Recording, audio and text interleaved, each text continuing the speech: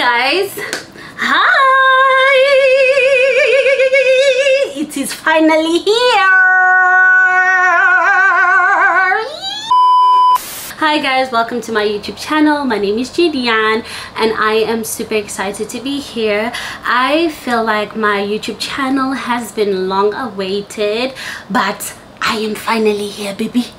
I was so scared to put myself out there, my dear, but I have finally arrived. I am here. Mama is here, okay? Mama is here. All right guys, so I decided to put a tag on my Instagram status, you know, so that people could like send me questions so that I could use for my YouTube channel. Can I just say that I had 200 and something people view that status? But my dear, at the beginning, in the beginning, life is hard. A lot of people didn't participate, but I guess it's normal, you know, with the fact that I'm not really active on Instagram. To every single person who took their time out and asked me questions, thank you so much. I literally had to harass my friends into sending me questions. I had to like beg them. Like, I didn't beg them, but I was like, babe, please go and ask me a question, you know. So yeah, thank you to every single one of my friends that took their time off as well to ask me the questions. Thank you, Barbara. Just a few disclaimers. I wear glasses, but as you can see me, I like things. I'm wearing long lashes, my dear. If you think this is long, my dear, and that's song, period. The first question is, how tall are you? I am 5'1". I'm just also going to give you my shoe size, just in case, you know, you feel like, you know, the hand of God is telling you to, you know, send me shoes or buy me something, you know, for my birthday or whatever the case is. I am a size 7, US 7. South Africa, I'm a size 4. Angola, I'm a size 37, 38. So yeah, what's your favorite song? My favorite song and my favorite artist is Michelle Bakenda. I am literally obsessed with Michelle Bakenda, and my favorite song by him is Likolo na Nyoso. I love that song. Listen, when that man sings, you literally feel like God is here. Yeah. Like God is just breathing next to you, my dear. Hey! No, that man really does wonders. The level of intimacy that he has with the Holy Spirit, the level of intimacy that he has with God can be heard from his voice, can be heard with the words that he says to God. You know me, I love words of affirmation. The way that man cries, his love language for God. That's the type of love language I have. I aspire to have for God. Okay, so the next question is, did you get vaccinated? I did not get vaccinated, guys. Me, I'm scared. For me, it's like, okay. So my problem with the vaccine is, normally, you know, studies are carried out. Normally studies take years, months, you know, whatever the case is, for them to come up with a vaccine. But this one, my dear, 3 months, 4 months, 5 months, they came up with a vaccine. And they are shoving it down people's throat to take it, to an extent whereby they are willing to come to people's houses and give them shots, to an extent whereby they are literally telling people that you are going to get fired if you don't get the vaccine, to an extent whereby they're willing to find students just to get the vaccine. My dear, please, anointing oil is there. Just let me pray and fast over my anointing oil. I'll be fine. Corona won't know me, because every day, just 1 teaspoon of anointing oil, my dear, I'm going to be okay. Next question is, how often will you be getting videos out? So I want to do every Friday, but you know, at the beginning things are hard, my dear. Things are really hard at the beginning, but I do plan on trying to be consistent. Next question is, Angola or South Africa? I would choose Angola because honestly speaking, I outgrew being in South Africa. I felt like South Africa wasn't giving me the space that I needed to grow. When will you be returning to South Africa? Baby, I'll be coming for your wedding, because I know I'm going to be part of your bridesmaid, right? Next question is, how old are you? I am 23. Next question is, what is your favorite meal? My favorite meal is definitely the traditional Congolese meal, pondu. I love pondu and rice, and in order for me to enjoy that meal, I have to eat the pondu while sitting on the floor, and I have to eat the pondu inside the pot where you cook the rice. And you just put the pondu next to the rice, not on top of the rice, just besides the rice, my dear.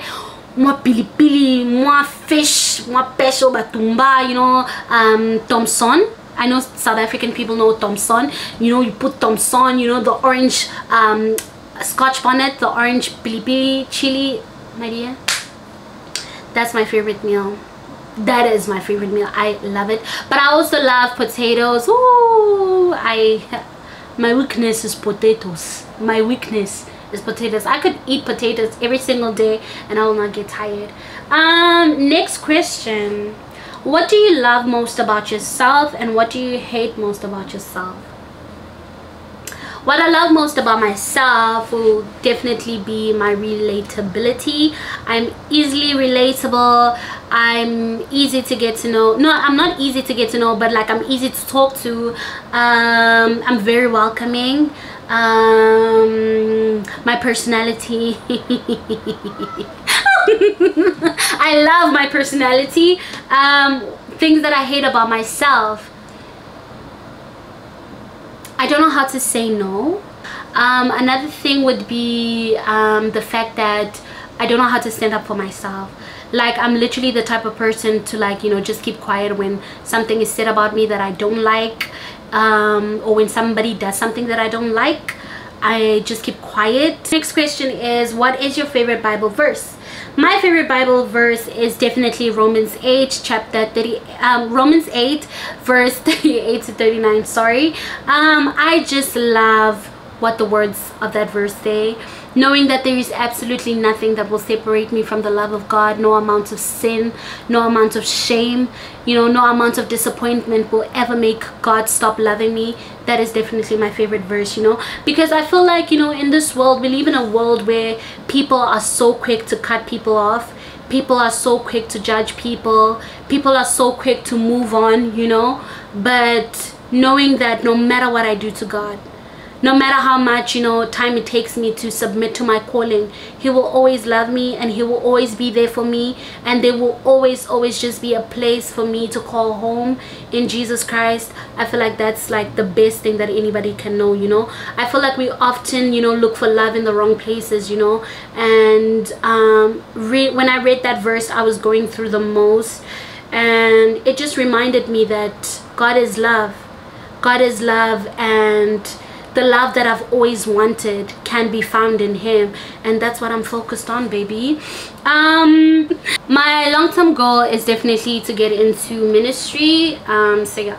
How are you coping with being away from your brothers? I'm not gonna lie, it's hard. When I first came, I really didn't care. I was like, hey, me, I'm in America, nobody must give me stress, nobody. But after a few months, like, I really started missing my brothers. Like, I thought I was gonna cry at the airport, but I didn't even cry. Not even an ounce of tea, my dear, not even a single drop.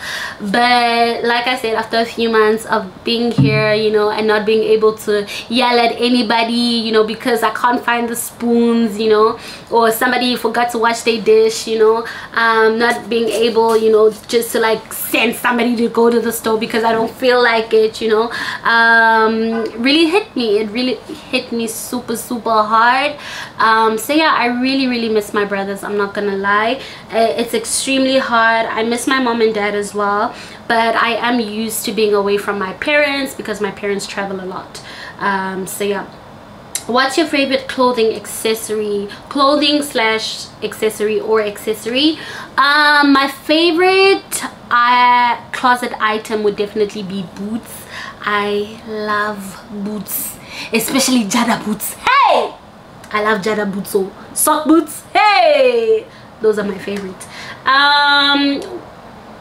Places you would love to travel to, I'd love to go to Dubai, I'd love to go to Thailand, I'd love to go to Namibia, Egypt. Oh, and I also want to go to China.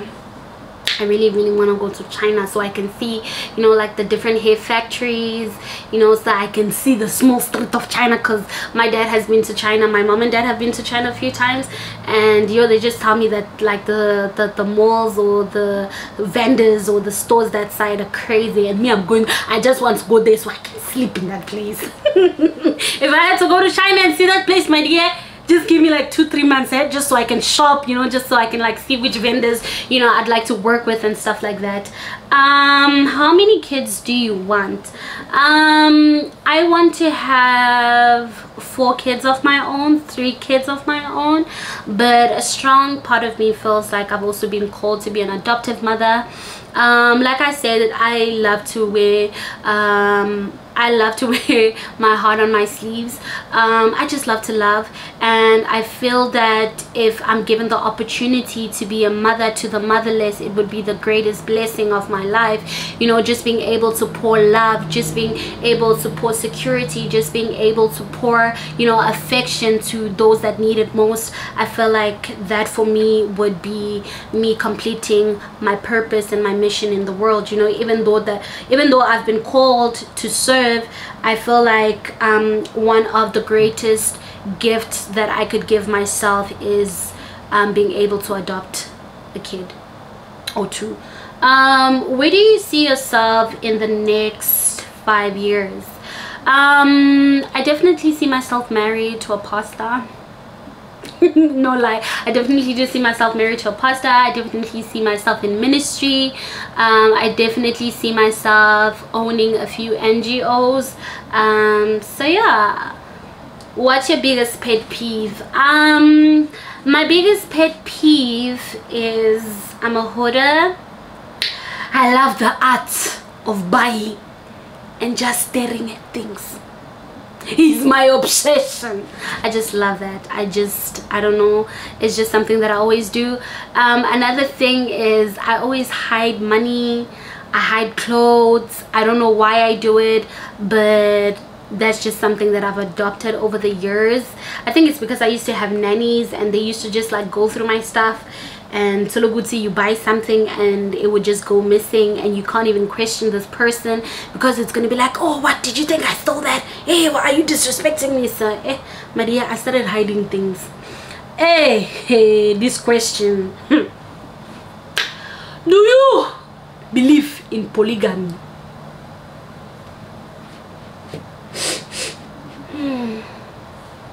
Do you believe in polygamy?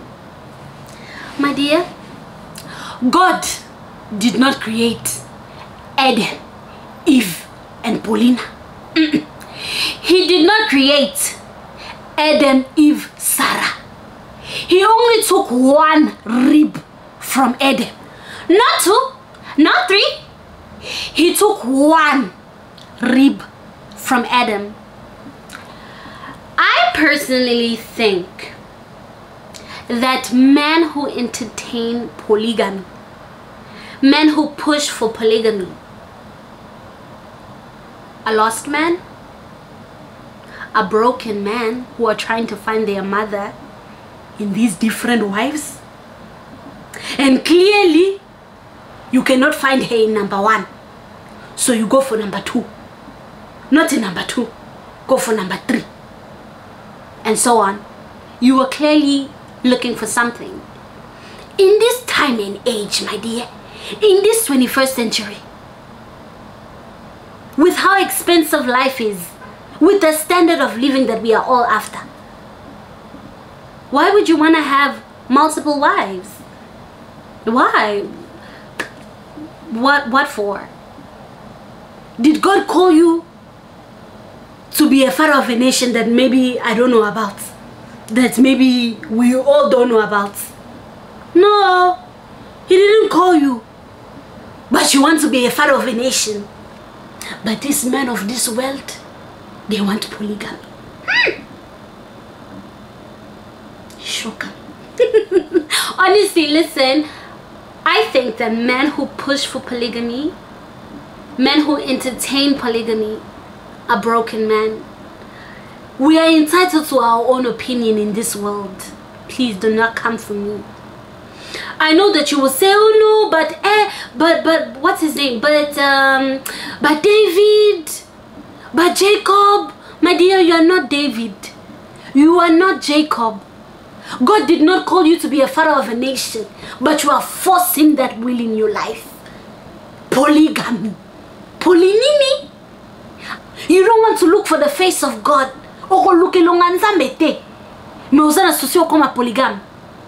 My dear, you have a problem. I really do think that you have a problem. And most men that push for polygamy are nonchalant men.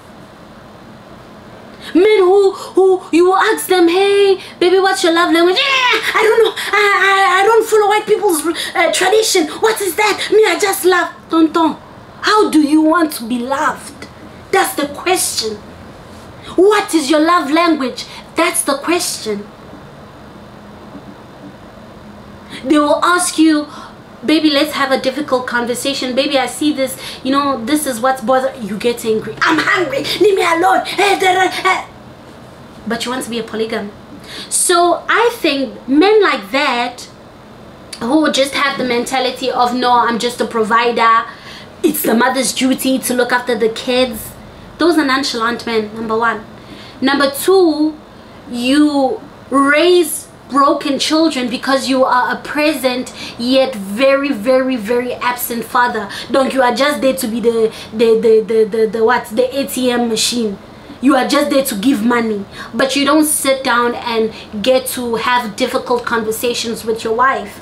You don't sit down and get to know your children. You don't sit down and, you know, get to ask your children, you know, what they aspire to become. You don't sit down, you know, and invest your time in getting to know your wife, and invest your time into, you know, getting to know yourself, because as we grow, there's a lot of things that also change about us. So no, I don't believe in polygamy. I'm sorry. You are trying to find your mother in these different women, and clearly you cannot find, because after number one you go to number two. Number two is not enough, you go to number three. Man, what are you looking for? What are you looking for? Look for God. Then you will not be interested in polygamy, my dear. I don't believe in polygamy, please. I'm sorry, I don't believe in polygamy. No. And you might say, oh, Jesus is a polygamist. Are you Jesus? Are you God? Huh? Please, ne? Leave me alone. Your top 3 characteristics of a Christian. For me, it's definitely love, humility, and patience. Next question. When was your first serious relationship? I think that my current relationship is a serious relationship, but baby, no face, no case. Next question. What content should we expect from you on your channel? So with regards to my channel, there's going to be a lot of fashion videos. There's something that I have coming up with regards to fashion. Fashion videos, hair tutorials, my dear. We are all trying. We all want also to be given free wigs, my dear. We have money to buy our own wigs, but deep down inside our hearts, we want free wigs, my dear. So I'm definitely going to be doing hair tutorial videos. I'm definitely going to be doing hair tutorial videos, and faith related content. With faith, I just want to share my struggle of accepting my purpose. There isn't a lot of people that share that side. People just come out, hey, I'm a pastor, here I fast, you know, I'm not the type of person that will, you know, just randomly start giving you scripts, you know, from the top of my head, you know. No, I'm not that type of a person. I am a struggling Christian. And I believe that, you know, sometimes the best ways to get rid of, you know, these bondages, you know, is by sharing. You know, sometimes when we refuse, you know, to let people know that, listen, this is what I'm struggling with, we die in silence. So I want to share that, listen, I'm struggling with this. There's a lot of, you know, us that struggle with pornography. There's a lot of us that struggle with depression. There's a lot of us that struggle with lust, you know. And it's not being preached in our churches, because especially in Congolese churches, it's not being preached. Parce que no, so ni no. I want to be able to share struggle. So we have come to the end of our video. This is just a little something that I wanted to share with you guys about myself. I hope that it has given you guys a better insight of who I am. Thank you so much. I cannot do this without you guys. Please, my dear, do not forget to like, comment, and subscribe, and I will see you on the next video. Bye, babies. Bye tonto, bye tansies, bye mama leckies, bye papa leckies. Bye guys, take care.